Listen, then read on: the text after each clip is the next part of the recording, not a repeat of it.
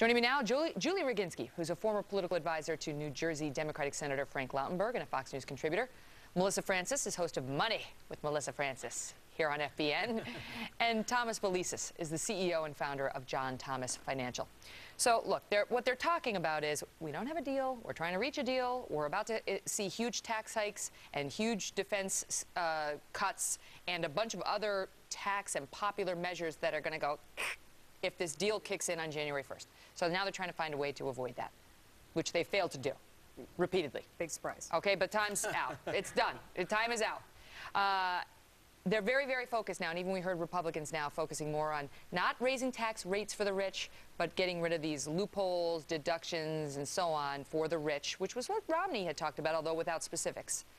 Does that happen, and what specifically is likely to go away, and for whom?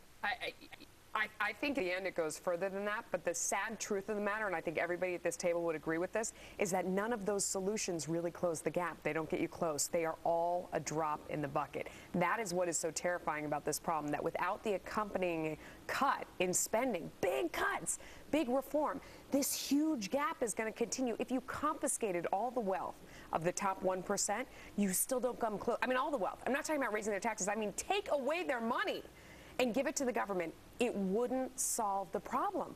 We have a huge hole. But it's so a start. As they go That's back the and argument. forth, It's a start. You got to start somewhere. Why not start on the backs of the rich as opposed to the middle class? Well, look, I would support that versus, for example, getting rid of the mortgage deduction, because that's something that does really help the middle class. It does help home ownership to the extent that we now think. Get rid of it for everybody, would they? Well, I don't know. I mean, at this point, who knows? Listen, I used to work in the Senate. These guys are experts at kicking the can down the road and talking. I don't think we'll have. I frankly am in the minority who doesn't think we'll have a deal by January 1st, because I know these guys and I know their ability to kick the can down the road. You're seeing brinksmanship on both sides now. Everybody's saying, well, it's a negotiation tactic. I'm not so sure. I think they're so set in their ways. I think they're so committed to their respective bases, both the left and the right, that it's going to be very hard for them to do the statesman-like thing, come together. A word we haven't heard, by the way, in a long time in Washington, is come together. What about that, John? Because even if you do raise taxes on the rich significantly, I mean, let's say the entire country gets behind that, and these Republicans aren't behind that, but let's say that the entire country got behind doing that. It's not going to solve the problem. So something else will have to happen. Either other people besides the rich will also have to get taxed, or we're going to have huge spending cuts, not little bitty spending cuts where they save like $1 trillion over 10 years. I mean, we need huge spending cuts, they're saying, to get us out of this mess. That's correct, and these are all great points. But I have to say that I do believe it's going to come down to the wire, but there will be a resolution to the fiscal cliff. Let me tell you why. You believe in courage in Washington? I do, because of the fact that let me tell you why I believe that. I mean, the president now is not going on re-election. He's already elected. So he has the opportunity now to bring both parties together to show resolution that we can come together to do what's best for the economy. Because let's look at the negative. The negatives far outweigh any unwilling compromise. I mean, God forbid they don't come to a resolution, you're going to have 2 to 4% off of the GDP, just like this. You're going to have the unemployment in January go up substantially, along with a drop in unemployment benefits from 99 weeks to 26 weeks. You know, the payroll. That's one of the many things that's going to get hit. Is if you think it's just the rich, you're wrong, because the unemployment benefits are going to go under the current deal. Go off the cliff, correct. What's really scary is that there is really only one solution to supporting this enormous government the way it is and continuing down this road, and it's a value-added tax, the VAT. That is what they have in Europe. That is a tax on everything along the way. Every time you add value, you get taxed. They have that in Europe. You buy a single thing, you do anything, and you see it on their VAT. I mean, it could, if it were 10%, it would raise $750 billion in a year and take care of a fifth of federal spending. But the argument against that is so compelling is that instead of starving the beast and bringing costs in line with government, this creates a whole new revenue stream. It creates a monster in government that would just get larger and larger and crowd out private spending and innovation. I mean, when Apple makes a decision to go make an investment and invent an iPad, there are so many add-on industries from that. There's everybody that makes all the gadgets your kids have to get to go with it. There's all the productivity, innovation, people hired here, people hired in PR to sell it, people at the stores. That's an investment. When you crowd out that investment because the government takes that money away, they think they know better, that stalls the economy. That stalls America. The other thing is, you know, even though in theory you think, let's soak the rich, because the same way you know, we enjoy the story to some sick extent about Holly Berry and those two beautiful men having, you know, it's just like there's something about beautiful people that makes you like want to hear about their imperfections.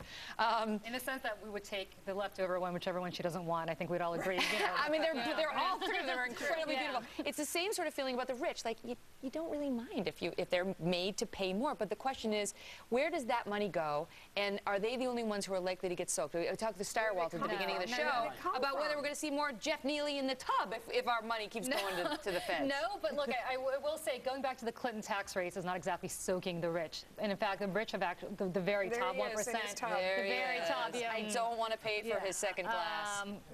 Yeah, I don't know who that second class is for, actually. That's the real disturbing image there. But he, you know, people like that are not going to get soaked if you're asking them to pay just a little bit more. I think the larger concern is the spending cuts that we're talking about as well, the defense cuts, Medicare, Social Security, Medicaid, you know, so on and so forth. There is a special interest group in D.C. for every single one of these. But what about the smaller? I mean, I guess that's a judgment, but the smaller sort of, you know, we talked earlier about Durbin, who agreed, okay, let's raise the retirement age for Social Security by 1 year. I can get behind that. But not immediately, not now. Not like, okay, you're 66 or 67 now, and we're going to push it a year. 20 or 30 years down the line. And it was like, you can't do it. I mean, there's no political will to do any changes. There's no political will to do that. There's no political will to raise, you know, when you're taxed with Social Security, you're only taxing the first, what is it, $100,000, $110,000 of your income. Raise it a little bit. I mean, there's certain things that you could tinker with, and I don't know if it'll solve all your problems. But that's the problem. Those things don't make the difference. And rather than everyone but collectively, if you do a little, does it add up to a lot? I don't think so. I think it's like the VAT tax. I mean, I think you have to do something huge in order to make a difference. And rather than everybody focusing on not having their piece of the pie, the government come and take a bite out of it, and you're not going to take from mine.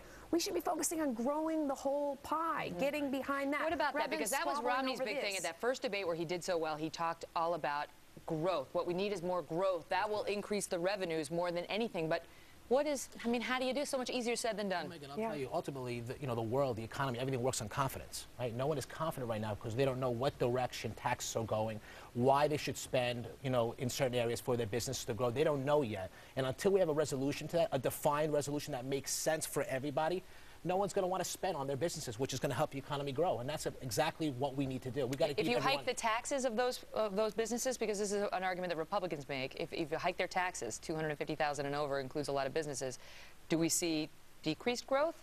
Yes. Or is that just a Republican talking point? No, it's not. You know, you're going to see decreased growth, and you're going to see people really hold back on spending, and that's not what you want to do right now. We have to increase spending in the areas that matter to get this economy back up and going. And right now, until there is a defined resolution, a compromise in Washington, you know, it makes two parties to make a deal. You're both going to walk away being unhappy. That's a good compromise, right? Unless they're unhappy on both ends, there's not going to be a deal. That's exactly right. Well, guys, thank you very much. Good debate, as always. A pleasure seeing you.